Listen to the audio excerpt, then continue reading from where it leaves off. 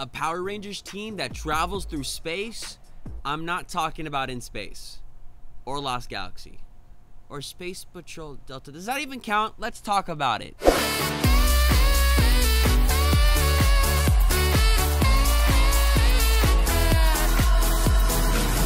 Yo, what's up everybody, it's Este here and welcome back to another video, and today we're explaining more Power Rangers teams that you may not know about. Today we'll be talking about the Solar Rangers, an exclusive Ranger team that you can only find in the Mighty Morphin Power Rangers comics. I'm so hyped and excited for this video. 1,000 likes and I'll bring you some more videos just like this one, and if you haven't subscribed and ring the notification bell, why haven't you? I upload Power Rangers videos every single week, so subscribe, ring the bell, you'll see more of this little face. Let's get right into the video.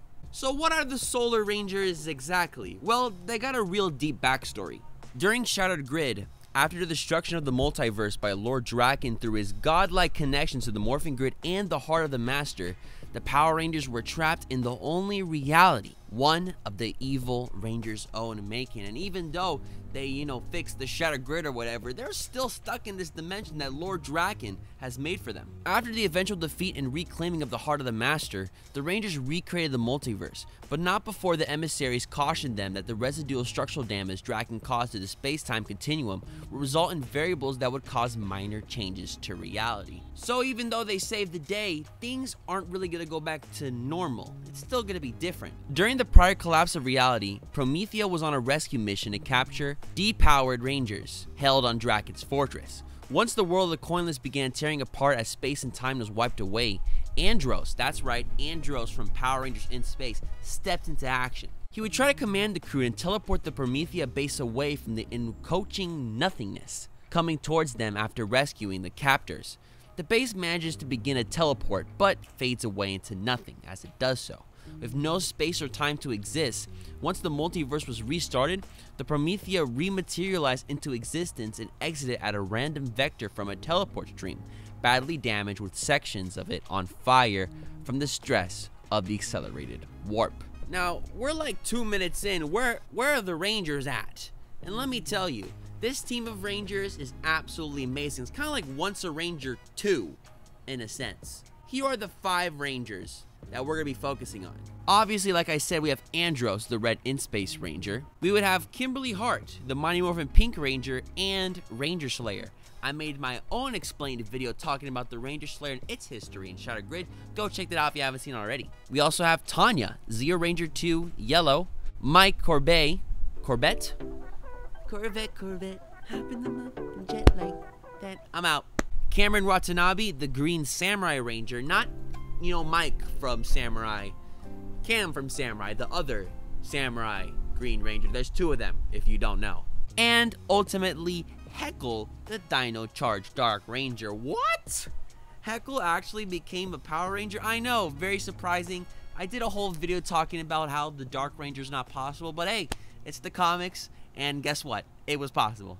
After having their morphers reinforced by Dr. K of the RPM universe, I know, we just got so many teams crossing over right now. After having their morphers reinforced by Dr. K, these past Rangers took part in a mission to Lord Draken's fortress to rescue captured Rangers, and was subsequently aboard the Promethea when it was trapped in an unknown dimension known as the Void. Now, the Void is a completely separate place from the universe and the space-time continuum. It's the Void. There's nothing in there. It's like Minecraft, the Void. Any Minecraft players watching this right now, the Void was scary, and this Void just as scary. While trapped in the Promethea for over 4 weeks, these morph-capable Rangers would find life aboard on an unknown vessel, and then find a mysterious Ranger who stole power from Promethea. Now, who might this person be? We'll get to that in a second. In this part of the universe, there's no morphing grid energy, so the powers that they had as original Power Rangers wouldn't really last long. They had a few morphs left, but after that, it was boom, out of power. So what would they have to do? Find a new power source and become Power Rangers once again. So they had something called Solarix. Now, the Solarix is a mysterious artifact that allows people to become Solar Rangers. It utilizes vortex energy, which the Void denies term for the morphing grid energy, and can drain more of its power to its user. So even if we have this Solarix, it can be much more powerful than the morphing grid is already, causing really powerful teams of Rangers but also really big threats. The first person to use Solarix is Alarian. Now, if you don't know who Alarian is, let me tell you. Alarian, or Ari for short, is the purple Solar Ranger, and she would find herself unwillingly drawn into an interdimensional war as an individual chosen by Zordon himself to stop the ambitions from the villains, battling Rita's army of corrupted doppelgangers, which has been put in various points of history within the Power Rangers legacy. So now Rita got these doppelgangers all across the universe, and someone has to stop them. So with the power of the Solarix, Alarian became the purple Solar Ranger, the first one, but she needed a team of heroes. So who did she call? Well, those people who don't have powers anymore. When Alarian was given the Solarix, she was unable to fully control its power. She eventually became able to tame it by sharing the power and burden amongst herself, her girlfriend Remy, and others who became the Solar Rangers. Now, who's Remy? Remy, of course, is the orange Solar Ranger, the second original character here in the comics. I made a whole video talking about herself and the other Orange Rangers. Go check out that video. Remy first appeared when Alarian returned home from Promethea and is concerned about her close friend. She then helps the Rangers to confront a team of alien hunters called the Crimson Raiders and offers to help them on their journey. Now, in the conclusion of Beyond the Grid, Remy becomes the Orange Solar Ranger and joins Alarian on her quest to find other heroes to create a new Ranger team to combat evil. So with the help of Alarian, Ari, the Solarix, and this new team of Rangers, we finally have the Solar Rangers. We got Andros as the red Solar Ranger, Kimberly as the pink Solar Ranger, Mike as the black Solar Ranger, Heckyl as the blue Solar Ranger, Tanya as the yellow Solar Ranger, Cameron Watanabe as the green Solar Ranger, Alarian as the violet Solar Ranger, and of course Remy as the pink Solar Ranger. Now, these guys have some really cool weapons, really cool stuff. They even have their own Megazord called the Solarix Megazord. Pretty original name, guys.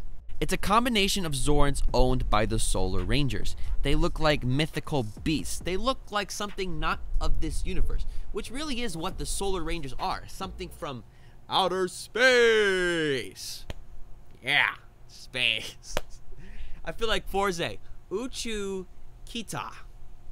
Kamen Rider reference. They also have their own weapons such as the Magna sword, power clubs, energy bow, electric boomerang, samurai saber, void chakram, and just so much more. And as you can tell, these weapons are kind of references to their old weapons that they had in previous Ranger forms. And if you look at the individual Ranger suits for each of the Solar Rangers, you can tell that there's definitely some inspiration from their old Ranger forms. Like Andros, he definitely looks like a red in-space Ranger. Cam from Ninja Storm definitely looks like his old form right there, and you can obviously see that with Heckyl and his blue and red. Tanya with the two little things on her head, the visors, there's like two, you get what I'm saying. And obviously Kimberly with her badass Ranger Slayer form and Pink Ranger form. It's still cool. And that's basically it for the Solar Rangers. They had a lot of really cool adventures in Beyond the Grid, so make sure to go check out that comic book series if you haven't seen it already. It's pretty cool. The Solar Rangers are our first ever core team of 7, and they definitely look badass. One of the coolest Ranger teams that I've ever seen. But what do you think? Let me know in the comments down below, and I'll catch you next time for another Power Rangers Explained. I'm Este. Don't forget to follow me on Twitter, Don Fuego. I'm also on Instagram, Not Don Fuego. Have a great day, and of course, and as always, stay awesome, everybody.